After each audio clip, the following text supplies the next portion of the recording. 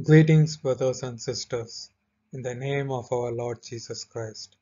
Today, our topic is KIDRON Valley, the valley of the shadow of death.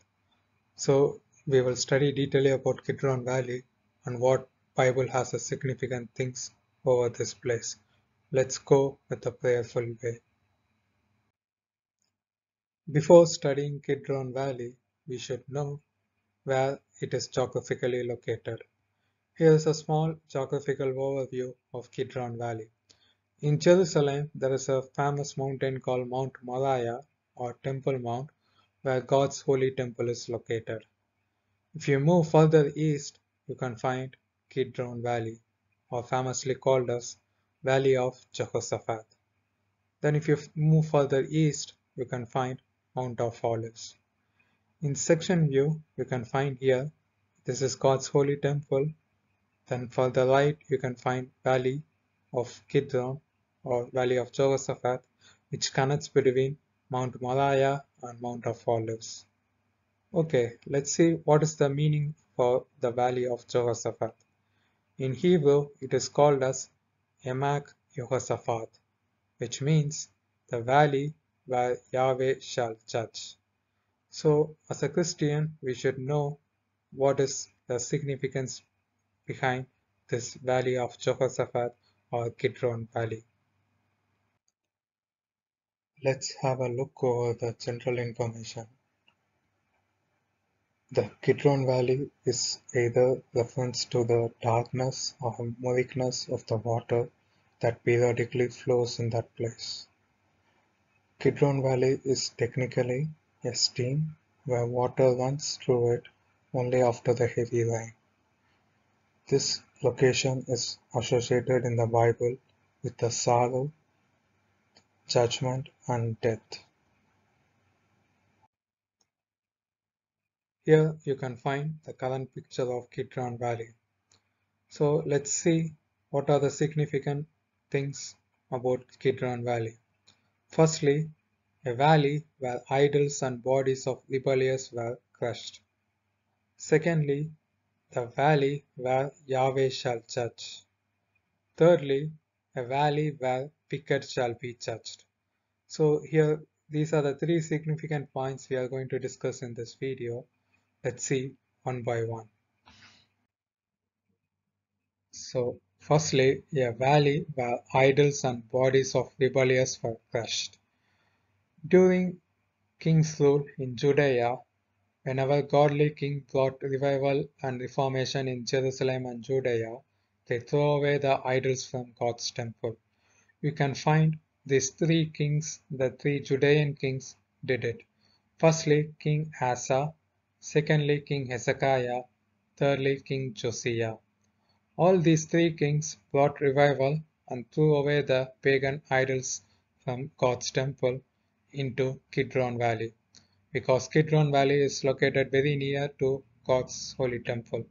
So it acts as a drainage for kings. So let's look detailedly by biblical verse. During the time of King Asa, Bible says, also he removed Maha, his grandmother, from being queen mother because she had made an absence image of Ashraf, and Asa cut down her absence image and burnt it by Brook Kidron. During time of King Hezekiah, then the priest went into the inner part of the house of the Lord to cleanse it, and brought out all the debris that they found in temple of the Lord to the court of the house of the Lord, and the Levites took it out and carried it to the brook Kidron.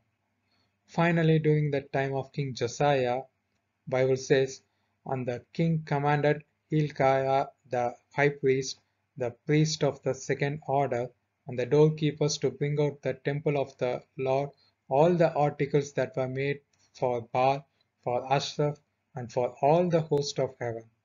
And he burned them outside the Jerusalem. Say outside Jerusalem means outside the walls of Jerusalem, in the field of Kidron, and carried their ashes to Bethel. And verse 6 says, the wooden images from the house of the Lord to the brook Kidron outside Jerusalem burned it at the brook Kidron. And for the verse 12 says, the house of the Lord the king broke down and pulverized there and threw it the dust into the brook Kidron. So here we can see three godly Judean kings brought revival in Jerusalem and Judea and threw all the idols away from God's temple into the Kidron Valley, or famously called Valley of Jehoshaphat.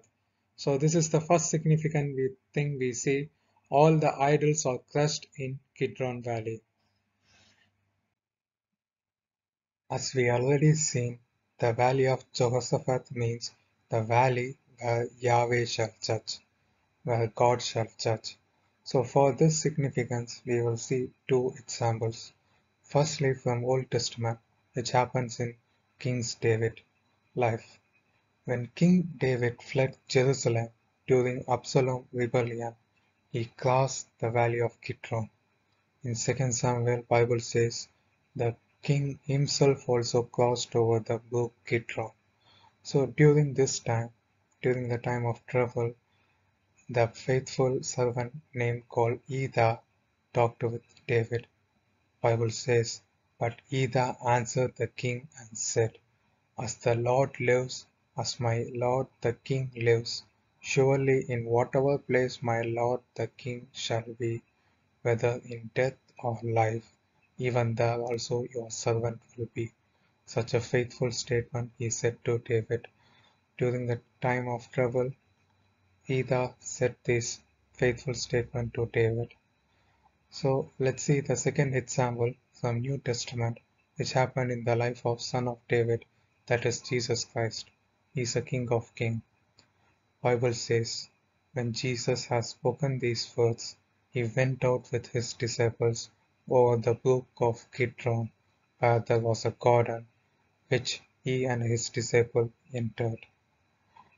Jesus might have crossed this Kidron Valley many times in his travel, especially on the night of his arrest. Jesus went out with his disciples over the brook Kidron, where there was a garden of Gethsemane. During that night, Jesus felt the full weight of his impending death, so much that his sweat fell to the ground like a great drops of blood. All these suffering Jesus undergone because of us, because we have sinned and we have transgressed against his law. So he need to face God's judgment. That is, Yahweh shall judge. God has judged because of our sin. So he paid the price of our sin.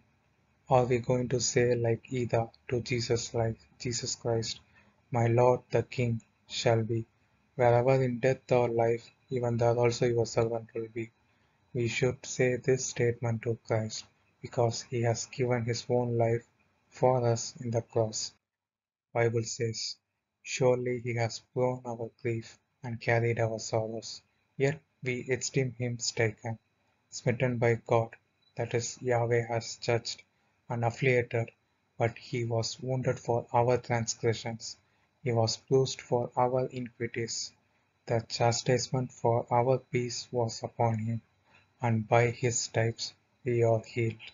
So God has judged Christ because of our sins.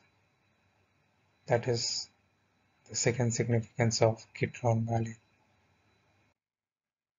The final significance of Kidron Valley is the valley where the wicked shall judge. In Revelation 14, God is talking about reaping the grapes of the wrath. That is, He's going to judge the wicked people. It says, thrust in your sharp sickle and gather the clusters of wine of the earth, for her grapes are fully ripe, which means God's wrath is going to pour out on this earth on the wicked people. So verse 20 says, and the winepress was trampled outside the city. Outside the city means already we have seen it's outside the city wall, that is Kidron Valley, and the blood came out of the winepress up to the horse bridles for 1,600 furlongs. But here it doesn't mention directly about Kidron Valley, but the same passage is described by Prophet Joel.